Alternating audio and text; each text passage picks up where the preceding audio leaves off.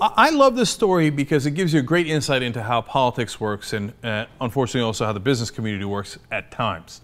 So it's about Argentina, and it's about some vulture capitalists who are coming in to pick it clean.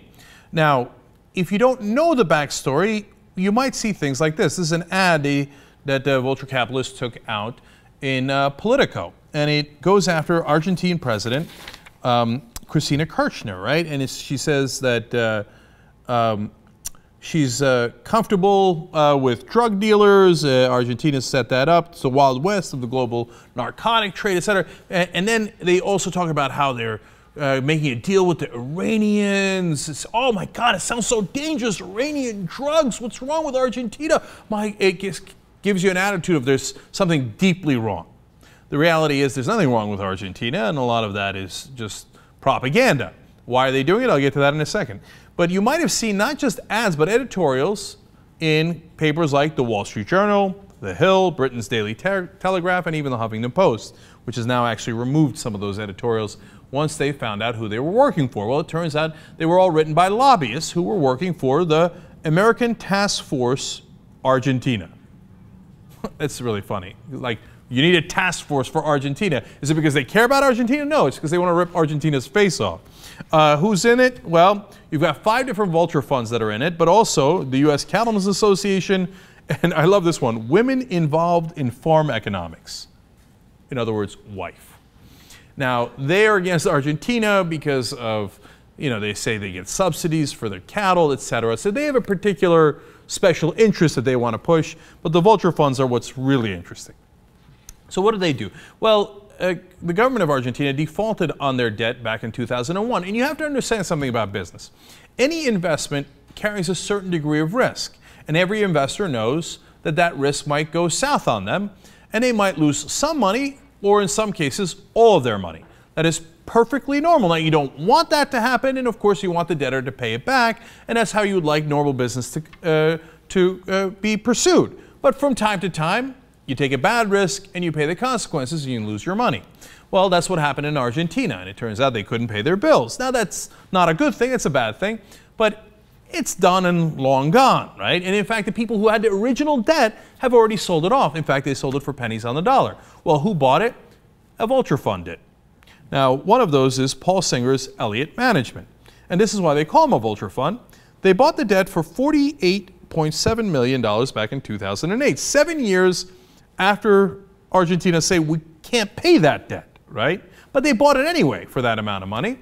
Now they're asking for $1.44 billion, including interest. Now that seems outrageous, right? You buy it for $48 million and you want $1.4 billion. Now how are you going to do that on a debt that's already been declared something that can't be collected? Well, you do it by applying political pressure. And how are you going to apply political pressure? You're going to do it in America. You're going to get lobbyists.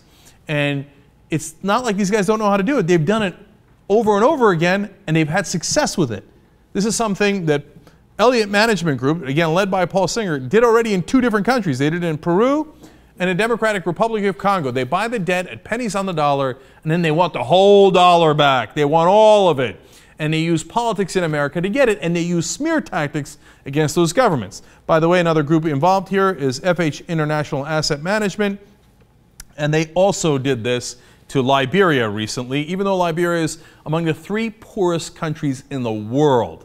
But they went and they smeared the government, they went after them in 8 different ways, they applied political pressure until the tiny amount of money that they paid turned into a giant amount of money that they paid, and they got it from the Liberian government. So, who are the people who are helping to do this in America? Well, let me just give you 3 names that was in a terrific Huffington Post article about this. Robert Rabin, Robert Shapiro, and Nancy Soderberg. Now, who are these folks? All former Clinton administration officials. Now, I tell you that because it isn't just Republicans that are the bad guys, although the Republicans are largely a wholly owned subsidiary of corporate America. But this is how they all make money. The Clinton guys, they get out of office and they're like, how am I going to cash in? I'll go to help a vulture fund, and these are the guys who wrote the editorials. And to be fair to all those different organizations, The Hill, Huffington Post, etc., they're like, oh, it's a former Clinton administration official. Oh, it's a former diplomat. Well, okay, great. Oh, they're concerned about Argentina. What they don't tell you is they're getting paid a lot of money to be concerned about Argentina. And it turns out, in fact, this lobbying group that consists of just cattlemen and their wives and the Vulture funds, who give the great majority of the money to the lobbying group, has spent about $1 million last year in 2012 and $3.8 million lobbying since 2007.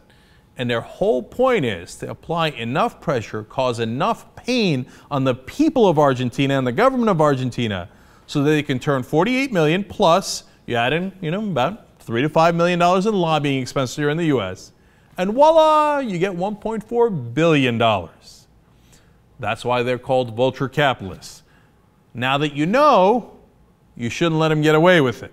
So when you see an article about Argentina or an editorial or an ad, beware of what you're reading, because it's very likely from people who purposely want to damage that country. And Argentina is not the only people that they do this to. I showed you the other ones they've done it to in the past, and they're going to do it again. This is how politics works, and oftentimes it's really, really dirty.